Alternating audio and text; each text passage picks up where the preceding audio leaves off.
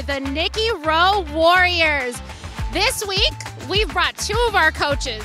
We have Coach Bocanegra and Coach Friedman here with us.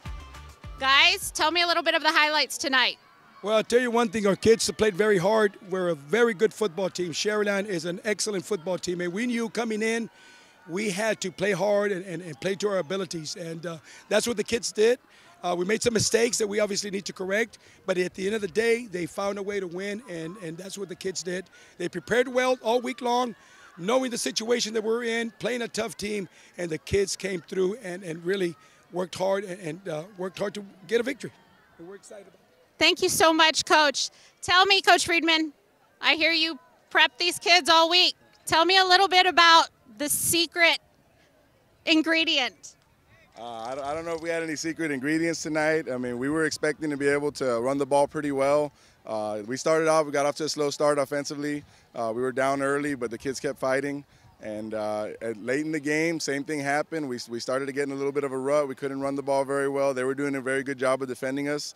But the kids kept on working. They kept on fighting, pushing. We did, like Coach said, make a few too many mistakes, but the effort was there. And so that got us over the hump and got us to the final score where we won the game. Well, congratulations, gentlemen. I will say this. Coach Flores gave both of you very high remarks tonight. So thank you so much for joining us. Come on out to the 4th Annual McAllen ISD Superintendent's Fishing for Kids Tournament, Friday through Saturday, September 30th and October 1st. You can fish, get some sun, and help our students at the same time. It is made possible in conjunction with the McAllen Education Foundation and the STARS Scholarship Foundation. It will be headquartered at Jim's Pier on South Padre Island. There are prizes for redfish and trout. Different divisions include adults and kids. Most importantly, the proceeds will go to student scholarships. Call or click today. All right, guys, we're back. Friday Night Lights with another Warrior win. We're back with number 3, Mr. Lance Salinas, who did an amazing job tonight. Tell me a little bit about how it feels to be back on the field.